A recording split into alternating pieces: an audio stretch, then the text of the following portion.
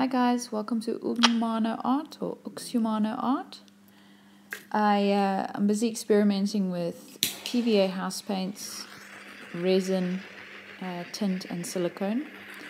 So what I did is I had a couple of drops of blue tint mixed with white, purple tint mixed with white, and then white PVA house paint mixed with silicone.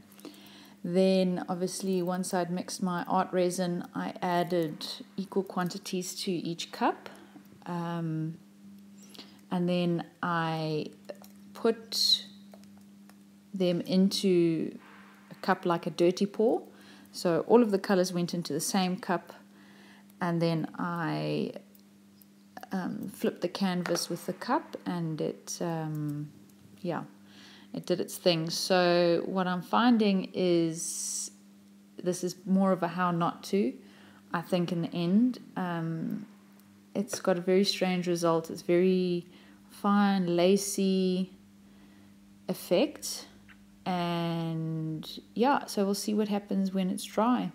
I'll let you know.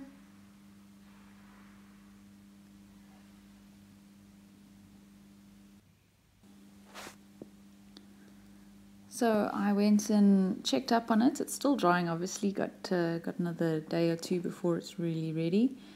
But yeah, it's weird. I think it's going to be tacky because of all of the stuff that's in the resin. So it might not dry quite as well.